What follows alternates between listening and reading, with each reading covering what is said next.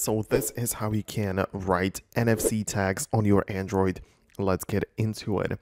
So what you should know about it is that whenever you want to write NFC tags, you will need to use a third-party app for it. So you can open up the App Store or Google Play Store, of course, and then look up for some sort of NFC tools.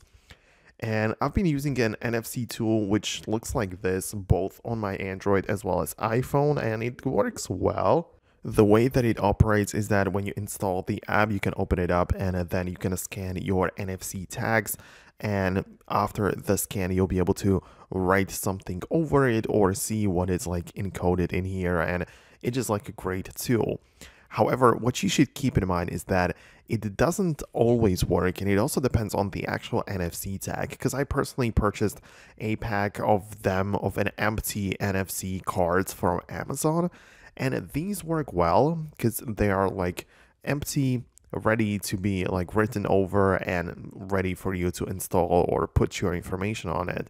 However, when I purchased like a third-party service where they delivered an NFC tag, and it was supposed to already have like a website where you have to like put your contact information which you can share with someone.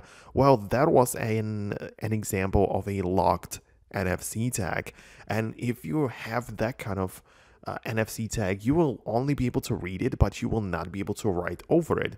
So if you really want to control it, I would recommend you to just purchase some of the empty ones so you can do whatever you want with it. So you can like put some message in there or website or whatever option you want to go with. So that's kind of how it works.